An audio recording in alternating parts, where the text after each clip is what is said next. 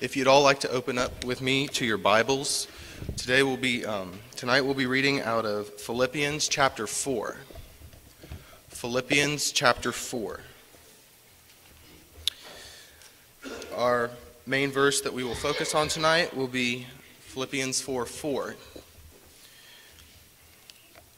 which rejoice in the Lord always. Again, I will say rejoice.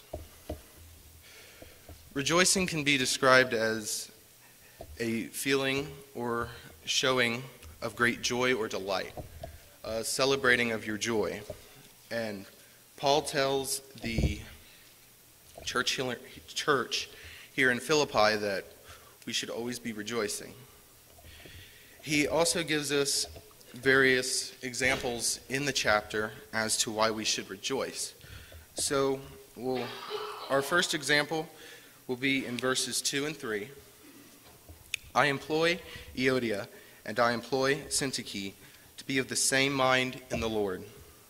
And I urge you also, true companions, help these women who labored with me in the gospel, with Clement also, and the rest of my fellow workers, whose names are in the book of life. If we are Christians and we put forth hard labor, try our best, we can rejoice because we have the knowledge that our name is in the book of life. And that should be all of our goals, is for our name to be there. Our next example here is in verse 5, where he says, let your gentleness be known to all men. The Lord is at hand. We do not know when Christ will return, but we do know that he is always here with us, and he sees our actions and everything we do. And that should influence us it should bring out the best of us, and we should show that and have an impact on other people. Next, we'll move down to verse 6. Be anxious for nothing, but in everything by prayer and supplication. With thanksgiving, let your requests be made known to God.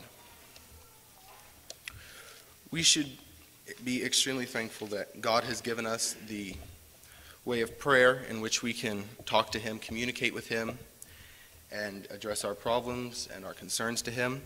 And he will give us our information, what we are looking for through his word, which is the Bible. He, in a way, talks through us through his word, which we should follow. Next will be peace. And we see this in verse 7. And the peace of God, which surpasses all understanding, will guard your hearts and minds through Christ Jesus. We have a relationship with God through Christ. Being a Christian provides us with peace, and we shouldn't concern ourselves on worldly affairs. We should set our minds to concern with spiritual and where we want to be in the end. God tells us here that if we are in Christ Jesus, that he will focus on our worldly things. He will take care of us as long as we focus on doing his word and what he tells us. In verse 8, he talks about, finally, brethren, whatever things are true, whatever things are noble, whatever things are just, whatever things are pure, whatever things are lovely, whatever things are of good report, if there is any virtue, and if there is anything praiseworthy, meditate on these things.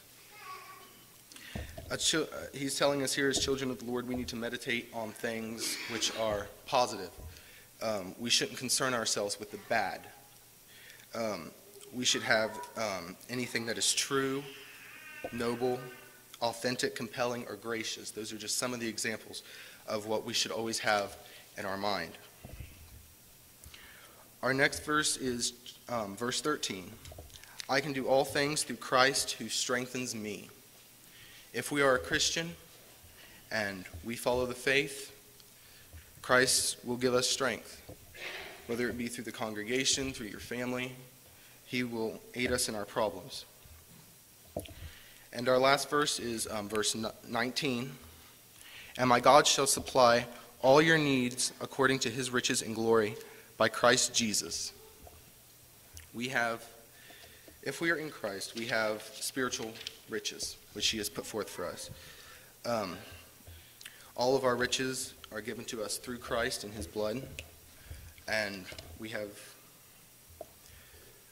one of them is the knowledge that he gives us, knowing that we will one day be up in heaven with him. So why should we rejoice? Well, there are 7 main reasons listed here in the chapter. Our names are in the book of life. Jesus is always near. We have the alley of prayer. We have peace within our hearts. We should always have our thought and mindset on things which are good and positive. We have strength, which is given to us through Christ. And we have spiritual riches. Tonight,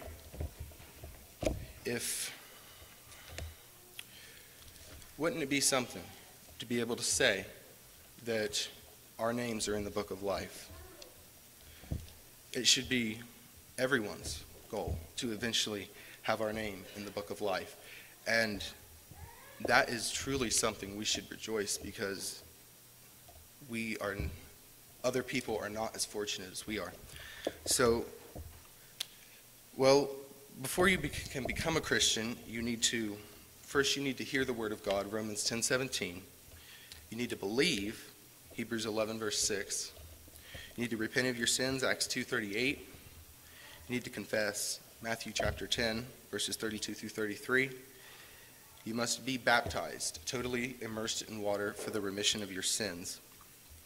You find another example of that in Mark 16:16. And it doesn't just stop there. After our baptism, we are added unto the church, but in order to stay there, we have to live a Christian life and follow what God has told us to do in the Bible. So perhaps you're not a Christian tonight, and you would like your name in that book of life. Well, there is a way. You have to come to the front of the auditorium and confess your sins, repent, and be baptized. Or maybe you are a Christian who has fallen away or having a difficult time right now, and you need prayers from the congregation. We invite you to come all together as we stand and sing.